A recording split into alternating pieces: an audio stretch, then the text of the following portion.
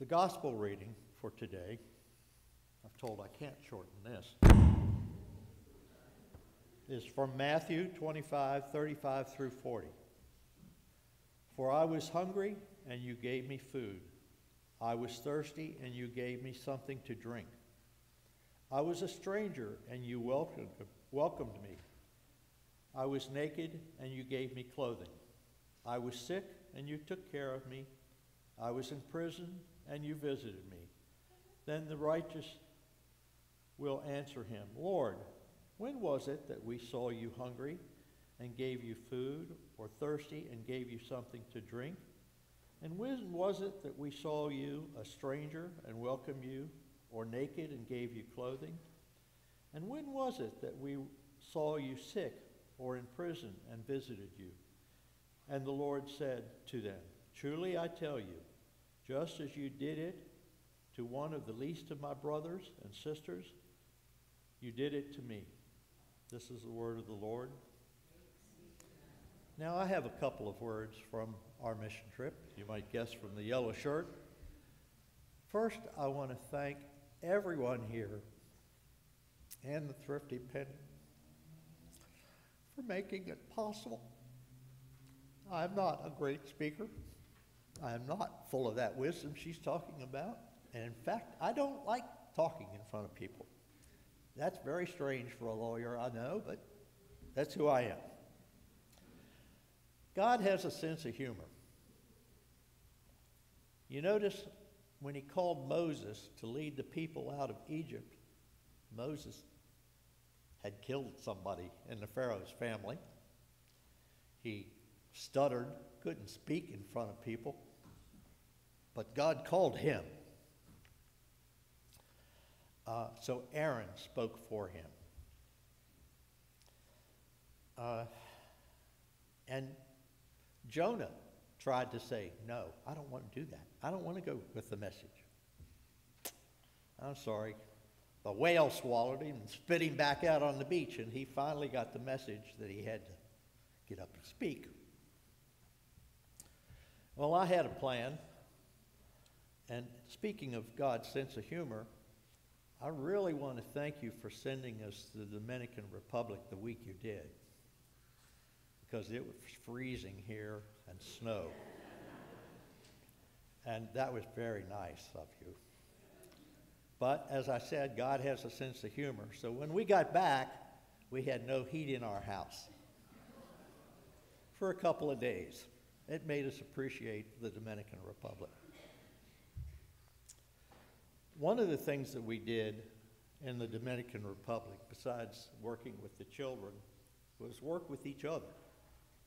And I was asked to talk or give a lesson to the group. I politely declined, although I said I'd think about it. And my offer to decline was accepted when I confused Bate, which is the community we went to serve, with a bidet. The only thing those two things have in common are the language. It's probably French, not Spanish. The island of the Dominican Republic was settled by the French in Haiti and the Spanish in what is commonly the Dominican Republic now. And I'm a bit of a history buff, so I'm going to fill in a little of the history for you. The Dominican Republic and Haiti grew sugar cane. They were basically the slaves that came over to the Dominican Republic and Haiti that grew the sugar cane or harvested the crops. Well, the slaves in the Dominican Republic revolted and threw out the French. And as a result of that, Napoleon sold us the Louisiana Purchase because he was afraid the slaves, he wouldn't be able to control them in the Louisiana Purchase. When we went to the Dominican Republic, I took a book. It was not the Bible. It was a book about how slavery created capitalism in the United States. This is a little strange for the subject what I'm talking about, but it'll tie together in a minute, I hope. It turns out that the slaves in America were the first or the predecessor to the oil boom, cotton boom. The cotton boom in the South created American capitalism and was our chief export for probably the first 50 or 100 years of the country. And the slaves built that capitalism. And the only reason we prospered during that first 100 years and built an infrastructure was on the back of slavery.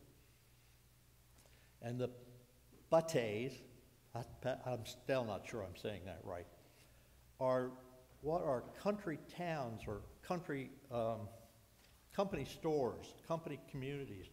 If you were from Appalachia, as I was at one point, coal mining companies would own the housing, the store, and everything, and the people in the town were indebted to the company. They had to buy their food there, their clothing there, they got their housing there. And these Bates were essentially Haitians that came over to the Dominican Republic to work in the sugarcane fields.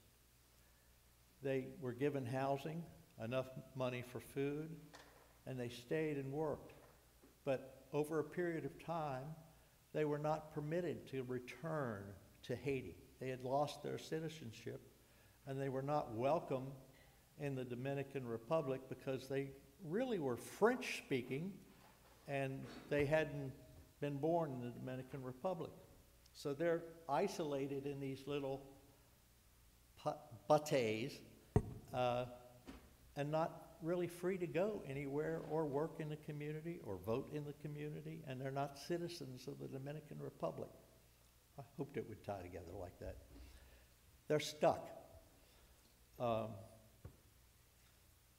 my plan when I went down there was to do what I could while I was there to make some little difference, to represent you to the people in terms of service and help build a warehouse or help feed people. Along with this, they would give out the beans, as Jackie talked about, in a big bag. They would get a little bag of beans to go with this. So some of us would give out beans to go along with this in a bowl that the people would bring to carry these and the beans in. And on some occasions I would give out beans. On some occasions I would greet them at the door as they left and say, God bless you, God go with you. And sometimes they'd say, thank you, or gracias, or maybe they said it in French. I don't know. There were too many languages going on down there. But it's God. I've been on other mission trips, and I've been in other countries and other continents. I've never seen this level of poverty. The people in the Bates need everything that we can give them, I think. They seemed happy. They didn't seem miserable or unhappy. I think we need to learn to be happy with what we have as opposed to sometimes we're not very happy. So pray for the people of the Dominican Republic and Haiti and the Third World.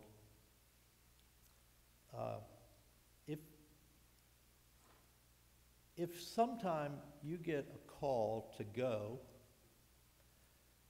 remember Moses and Jonah. He will find you. You can go. You don't have to be young. You can be old. You don't have to be skilled. I mean, the pickleball thing was put A and B and C and B, and it didn't take a lot of engineering to figure that out. And counting out beans, you can do that, or carry cinder blocks, you can do that. Or say thank you to welcome to the people that are coming to get the food. We went out to some of the homes when we visited, and some of your sheds in your backyard are bigger than their homes. And some of your sheds are made a lot better than their homes.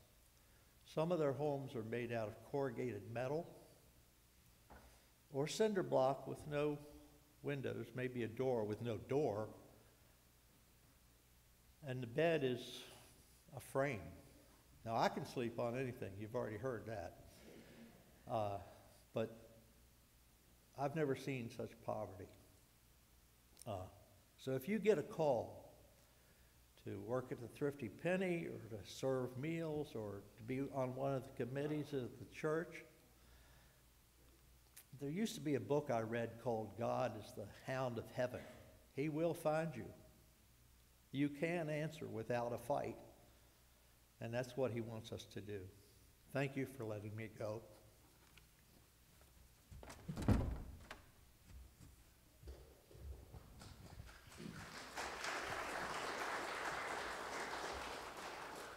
So as John was talking about, I tried to put some of the photos on here. These are photos from the bateys that were down there. In many cases, a lot of these bateys, actually you have a church in them. Fortunately, there are the hands and feet of God are everywhere. There are people of faith who are down there trying to help, local people of faith, pastors who are not paid for their job. They are seriously bivocational because they do not get paid anything for what they do. They have to earn their own way, some other way, but they're still there trying to minister to people in the bateys. And fortunately, at least of these ministries is able to partner with those pastors. This is one of the churches that we went to. And this was also another one of the churches we went to. Me and John and Gail were there that morning to handing out. The pastors know the community and we're able to work with them every week. I mean, not just we. At least these ministries does this all the time, every week, every day. We were just there to help out with that. But they, I don't know, Gail and Destiny, do you want to add anything else to that? You can come up here if you want. Well, I guess one of the things that I was going to share is,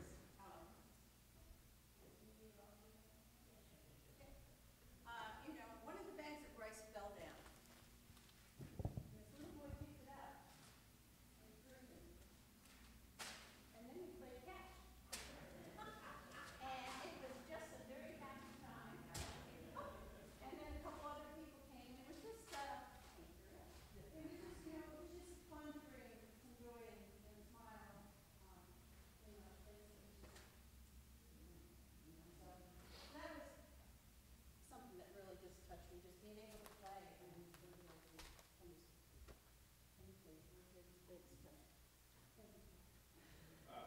Of course, we met people everywhere, people who were joyous, as John was talking about, who were joyous about just being alive and being there, and joyous for the help they were getting. That was something that Destiny met when we were down there. I have other photos in here here's a photo of John carrying a box of manna. You can't see it, a little dark, but he's carrying that box of manna right in there. The least of these ministries primarily is there to hand out food, and I started with showing this photo here of the group. So this is the group that went down. There's all of us that are from Epworth. The rest of the team is everybody that we were there. So the man on the left, Ricardo, you may recognize him if you were here this Sunday. He was here giving the message. He is the manager of Least of the Ministries down there. All the way to the right is our new friend Marty, who is a director of the ministries, and surprise, surprise, he's here with his wife and granddaughter. So thank you all for coming. This was the church that we attended for services. Fortunately, Lisa's Ministries was able to, through donations and volunteer work, was able to build their own warehouse a few years ago in Balrona with no debt. So they were able to basically start right away with being able to conduct their ministry.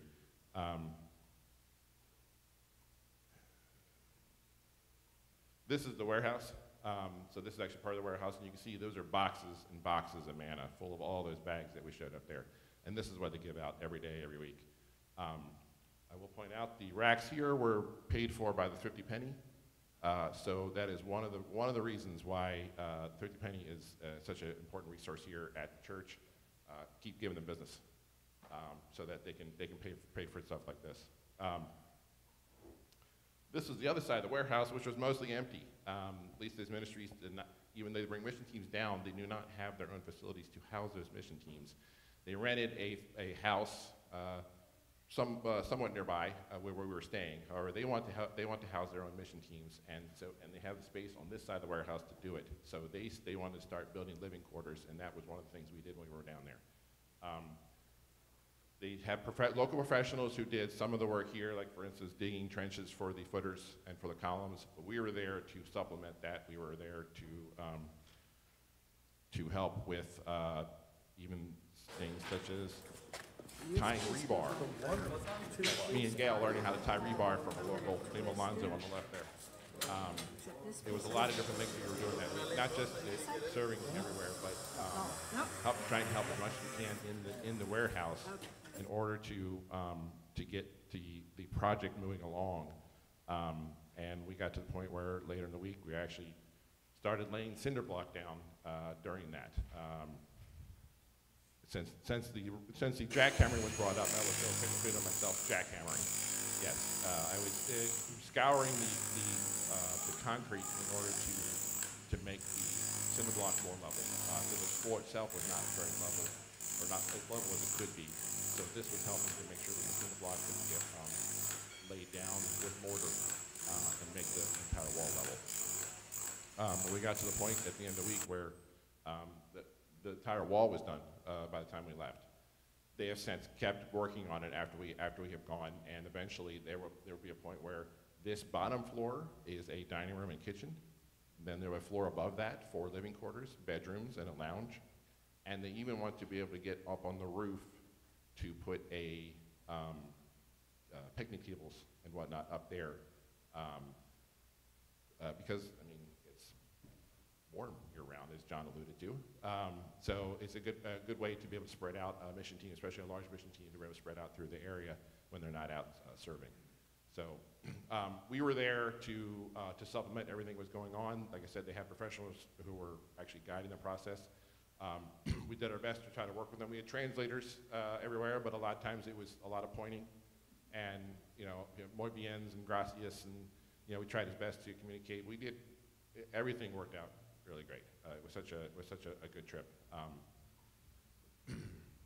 don't know if you want to add anything, or Jackie, you want to add anything, or we can wrap it up. One thing I did want to show is some of the views that were here. This was actually the view from the house we were staying in, which it's the view from the warehouse is great, but one thing we'll miss once these actually able to move into their own warehouse is the view from this house. This is looking out on the bay. There's a mountain over there on the left, and just absolutely beautiful waters. We were able to get in the water a little bit when we were down there, and I think that's the important thing is we're not just going in to do work. We're there to meet people. We're there, but also we do want to get out and see the land that they live in. These are people who love where they live still. I mean, it's as much poverty there is, they love their country. As much as we might love our country, they love where they live. And this is a good way to get out there and take a look at where they're staying. So one more, this is actually the house we were staying in. So that's it for me, I think. What do you think? Good? Thank you all for indulging in this. We're really happy with the way our trip went, so we want to talk about it. So. Thank you. Good job. Mike is a wonderful way of condensing and putting things together so you could see the whole picture of where we are. Let's stand and sing the hymn of response. It's hymn number 344. There is Spanish there, if you could sing in Spanish. We're going to sing the English version, but again, the words speak to us.